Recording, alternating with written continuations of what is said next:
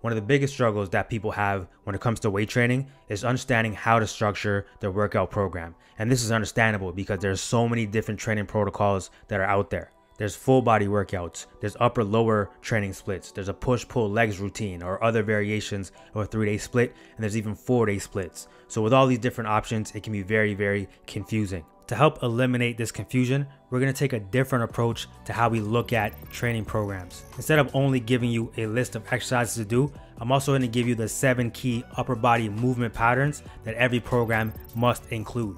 That way, if you have to make changes or adjustments to the exercises, you'll be able to do so with good understanding. And in a later video, we'll talk about the key lower body movement patterns that every program must include. So let's start with an overview of what these 7 movement patterns are. So we have a horizontal press, horizontal pull, vertical press, vertical pull, a break at the arm, an extension of the arm, and some sort of lateral raise.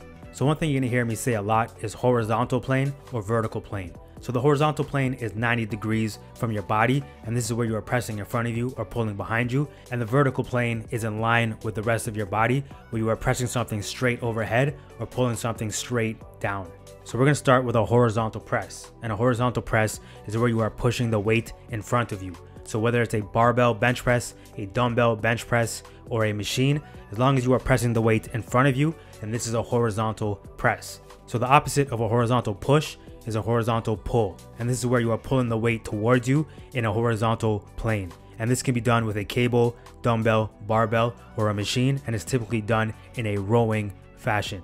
Next is a vertical push, where you're pushing the weight overhead, and this can be done with a dumbbell, barbell, or a machine, and is typically a shoulder press. Next is a vertical pull, where you are pulling in a vertical plane or in line with the rest of your body, and this can be done with a lat pull down machine or a pull-up. Next is some sort of arm curl, where you are breaking at the arm and bringing the weight towards your body. So the opposite of the arm curl is some sort of arm extension, and this is going to be used mainly to train your triceps. Lastly, we're going to do some sort of arm raise to target the medial or side deltoids. A good starting point is to do 1 exercise per movement, but to have 2 workouts in the week where you're training your upper body, so you can do different variations of these movements. So here's an example of what I mean by 2 workouts in the week, all using the same movement patterns, but doing them with different exercises. This can be done with an upper lower training split with a day or 2 of rest in between.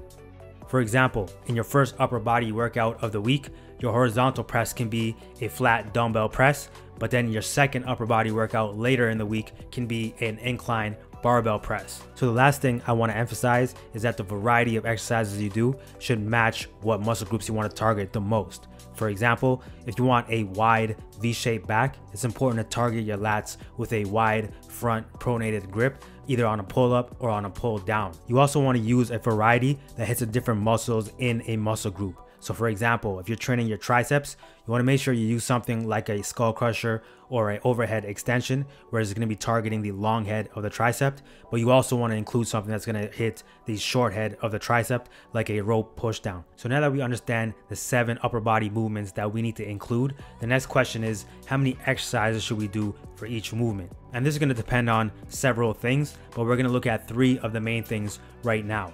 The first is, how many days per week are you going to be training your upper body? Second is, how much time per training session do you have to train? And last is, what do you need to make progress? If you're going to be training your upper body twice per week, as we shown in the example, then starting with 1 exercise per movement is a good starting point. If you can only train your upper body once per week, then it makes sense to increase the exercise per movement to 2, at least on the large compound movements for things like your chest, back, and shoulders. Another important factor is how much time you have to train. Obviously, doing 2 exercises per movement is going to take a lot longer than doing 1 exercise per movement. So there are 2 good reasons why you should increase the amount of exercises you are doing per movement.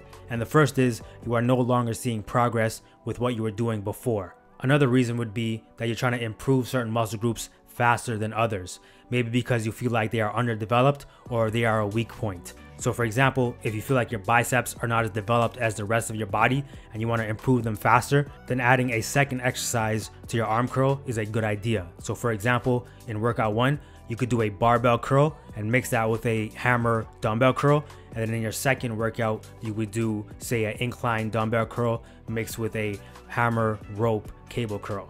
So if your upper body training includes these key movement patterns, then that's a good sign that you're following a great training program. So that's the end of the video. If you watched it this far, thank you so much. I really hope you enjoyed it. So there's gonna be a follow-up video about the key movement patterns related to the lower body. So if you don't wanna miss that, please hit the subscribe button and also turn on post notifications. And do me a big favor, hit the like button and leave a comment below letting me know what you thought about the video, what I could have done better, and what sort of information or what kind of topics you want me to cover in the future. So if you'd like to see videos explaining how to perform exercises with excellent form, then I highly recommend you follow me on Instagram, because that's the type of content I'm posting all the time. So once again, thank you so much for watching, and I'll see you in the next video.